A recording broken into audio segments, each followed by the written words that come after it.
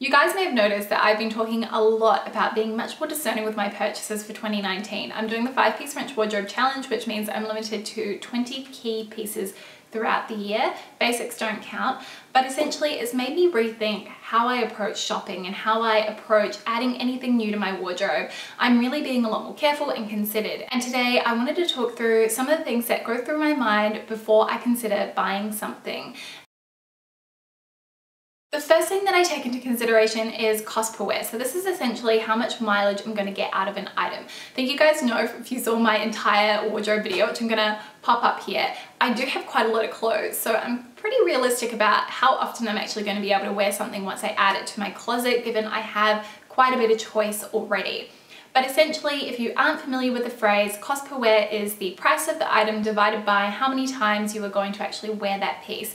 It can make a $50 sweater from Zara seem a lot more expensive than a $400 sweater from Equipment. Because if you only wear that Zara sweater 2 times, the cost per wear is $25 for each time that you wore it. Whereas if you wear that one from Equipment, say 100 times, then the cost per wear is $4 each time that you wore it. And so you can definitely see you're getting a lot more value out of the more expensive purchase, even though it cost a lot more to begin with. Obviously, it's not always going to ring true for every single expensive purchase. I know I speak from experience and can say that's certainly not been the case, but it's just one of those considerations that I try to keep in the back of my mind whenever I'm thinking of buying something new.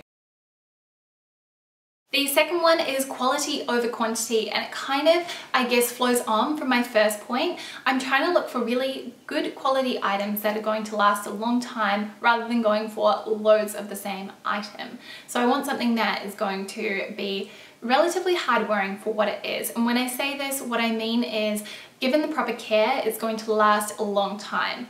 Obviously, for me, the things that I tend to wear the most are things like t-shirts, silk camisoles. I also wear a lot of cotton shirts and also knit sweaters in the wintertime. And with the proper care, I expect them to last me years, and I want to have them in my wardrobe for a very, very long time to come. The other thing with quality over quantity is I have found from my experience on the times that I have really wanted to splurge on an item and I've just bought something that's a bit more affordable to kind of make do in the meantime, I've never been as happy as when I actually splurged on the real thing. That's kind of where I've made a much more better investment when you talk about loose wardrobe terms in my closet. Which only makes sense that longevity is the next thing that I think of when I'm adding to my closet. So do I want to wear this in 3 years' time? If the answer is no, then it's probably not the best purchase. If you are someone who likes to dive into trends, then your mindset towards this is going to be very, very different. But for me, I like very kind of classic, minimal sort of style, things that are going to be timeless enough that I'm still going to be wanting to wear them in a very long time. That's sort of how I tend to approach shopping for my wardrobe, and it's one of the key things that I really like to think about whenever I shop.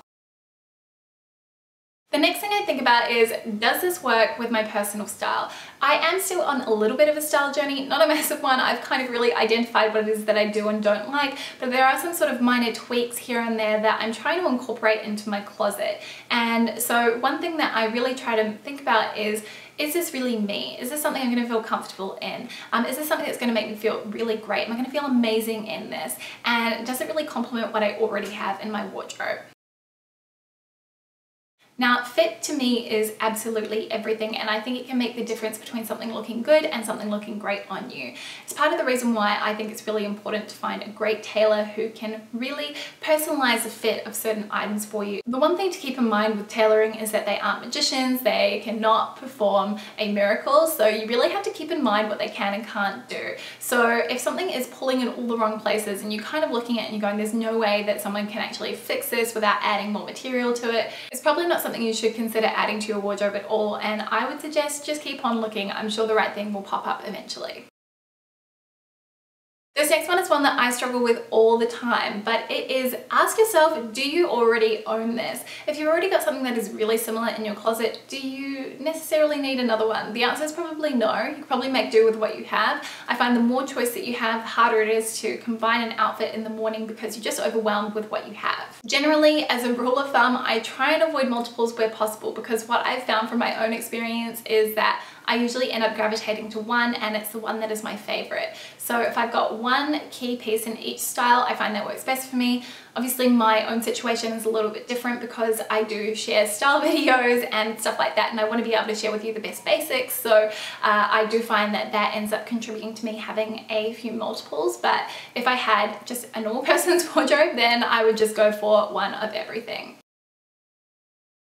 The last thing, and personally I think this is probably the most important point, is can you afford it and is it in your budget? Now, I really think this is something that is quite often overlooked, but I really do not think it is worth going into debt for a shiny new wardrobe edition. It is so much better and so much more rewarding to actually buy things in cash. I tend to allocate funds to my wardrobe last, so that's after all of my bills and after setting aside money for entertainment, going out with friends, going to the movies, etc. because those to me are much more important than shopping for my closet. If you guys would like to see a whole video on how I sort of budget for my wardrobe, let me know in the comments down below. But yeah, as I said, I just think it's the most rewarding way to add to your closet. I also think it develops a really healthy relationship with money if you shop that way, in cash only. So those are all the things that I keep in mind whenever I'm shopping or adding something new to my wardrobe. I'd love to know if you've got any other things that you like to think about before you buy something new down in the comment section below. If you did enjoy this video, I would love it if you hit the thumbs up button, and don't forget to subscribe if you are new here and you want to see more fashion videos from me. I'll see you guys next time with a brand new one. See you soon. Bye!